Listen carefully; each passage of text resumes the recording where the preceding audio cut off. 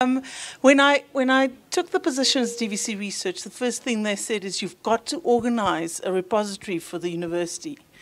So Betsy and I have been working really hard the last 2 years, and we were really fortunate to appoint Charlie to drive the repository.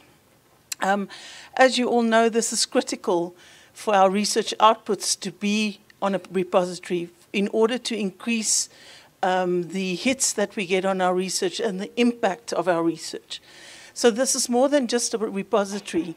It's a whole strategy of making sure that our research is out there and being read and has massive impact. University of Free State was amongst the first 4 universities to sign the Berlin Declaration that said the university that it espouses the whole idea of open access, that all research that has been done by public institution, public funded, should be available for free on the web.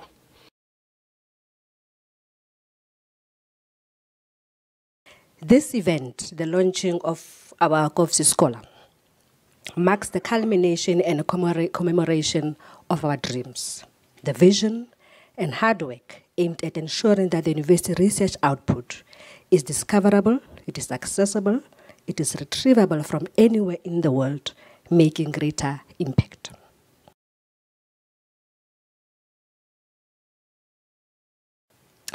The world will know about the contribution that UFSCholars is making in knowledge development. It also says to us, the world will know about the quality of research that is conducted by UFSCholars. The world will also know about the types of topics that UFSCholars make research on and hopefully expand collaboration possibilities.